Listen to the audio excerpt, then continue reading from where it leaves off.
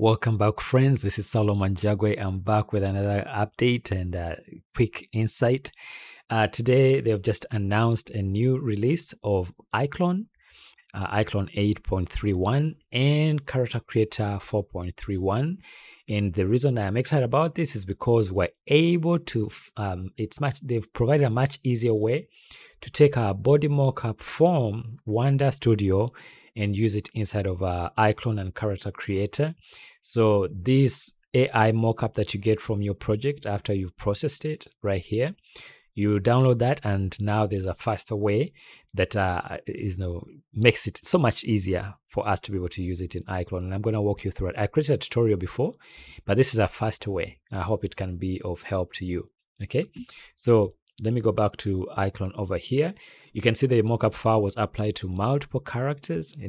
Modeled. This one is from Sketchfab. The one on the left hand side, the two on the right hand side are actor core characters, and the center one is the motion dummy. Okay, so the way it works is you go to Character Creator. I have this characters set up over here is an actor core character, and we're going to use this as a starting point. Okay, so download your mockup. So I have this one right here, which is the dancing one that we've just seen, and simply drag and drop it. And this works both in iClone 8.31 and going forward, and also Character Creator 4.31. So you make sure you update your iClone and your Character Creator. And let me go back real quick here. So make sure that you have iClone 8.31 in Character Creator 4.31. It's very, very important that you do that. And you can always find your updates under the update section right here in the Reallusion Hub, and you can always refresh if you don't see anything, so that you can see it will update and show you what needs to be updated. So when you're done, then just drag and drop this mockup onto the character until it's highlighted. Then in the motion profile, drop down and then scroll down after the P, and it's right under Pixcap. It's called Wonder Studio. Okay, and deselect the root bone over here, and you can also deselect auto generate to perform list. So what happens is, if you keep this selected, it's gonna automatically save this mockup into a folder under the custom folder, and I'll show you where it puts it. But if you don't want it to save it, then you can deselect that, and I'm gonna leave it selected so you get a chance to see where it's gonna put it. Okay, and everything else stays the same. You don't need a T-pause for this one, and you can actually see where the motion folder it's gonna put. It's gonna be in animation, motion, external motion under your custom folder over here. Click convert all. Now, something to keep in mind, you see over here on the right hand side where foot contact and hand contact is enabled. So when Wonder Studio mockup comes in, the root is going to be like on the ground. So if you have foot contact and hand contact enabled, you're going to see it look like it's distorted, but it's not really. You see what I mean. I'm going to leave them on here so you have an idea of what I'm talking about. So click convert all, and depending on the speed of your computer, this might go really, really fast, or it might take a while. So it's almost there. On my machine, it takes about maybe like 2 minutes. Okay, so this is what I was talking about, foot contact and hand contact. So if you disable foot contact, boom. So now the feet are brought to the ground, and then also hand contact. So if we play back, and you can see how it has placed the character, like if I do Control G, you can see where the character has been placed. Okay, but I can move the character up like so.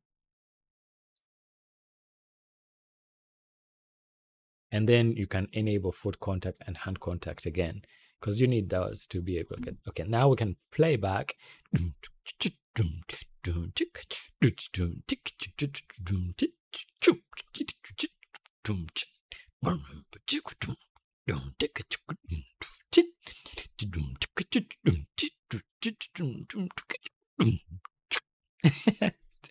All right, I was trying to give it some music background so you get a sense of what it is.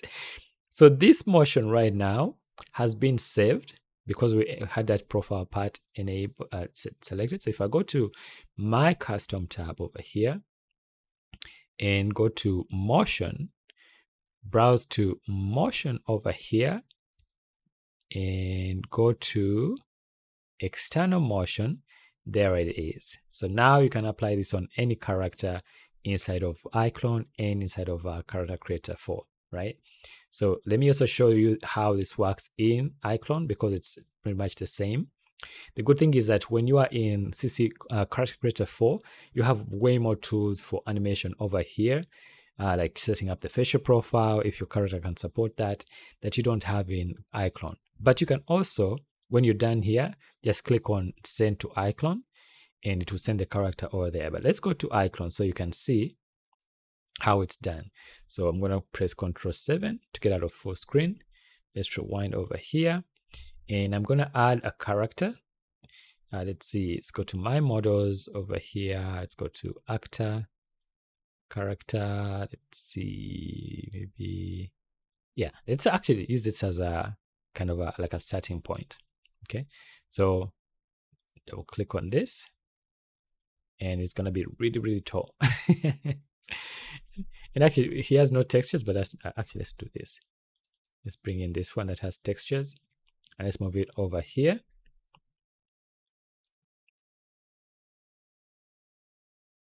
All right, and we're going to do the same thing. Go bring in our mocap over here, drop it on the character, look for Wonder Studio profile over there, deselect the root over here, and we don't need to auto generate because we already saved the animation, but if you want to, it will put it over there in the same place. Okay, and click convert all, and you can also change this from 60 or 30. Click convert, and again give it time. Let's retargeting the animation. All right, so now it has put it way down, just the same way like we encountered. So if we play back, you can actually see the animation there. So this is going to work on any of your new Wonder Studio mocap. So for you, those of you who had asked me, like, is there a better way? Or is it because some people were encountering where distortions were happening with their Wonder Studio mocap files? And I'm saying that now there's a better way to be able to bring this mocap data over here into Character Creator 4, right? And also inside of iClone. So I hope this was helpful, guys. And as you're working on your Wonder Studio, mockup files, know that there's now a much better way that we can actually bring mockup files into iClone and into Character Creator 4, which makes it so much easier for us to build scenes around them and create shorts for Facebook, for YouTube, for Instagram, for TikTok. Yeah. I hope those of you who are watching this in the future, I hope all these are still there because of the point where they want. Okay, so anyway, guys, thank you so much for joining me today, and as always, dare to dream big, never give up on your dream, and please stay safe, and please may we continue to use these technologies to tell our stories. It can be overwhelming, but it's also important to look up and see what is on the horizon. That's what I'm always trying to do, is to find tools that can help us, tell our stories in a more efficient way, more convincing way. And Wonder Studio is amazing, but it does have, you still need to clean up a little bit of the mockup, but at least it gives you a starting point. At least 80% of the work is done. And one thing that I noticed, it's the mockup is actually geared towards the viewport or the perspective of the camera in which it was shot. So that's why sometimes when you're like trying to look at the mockup like from the side, you can actually see like it's offsetting back and forth, and it's not lined up like correctly like we would expect a normal mockup. All right, thank you so much, guys. As always, much love. Bye for now, and I'll continue to pray for you all.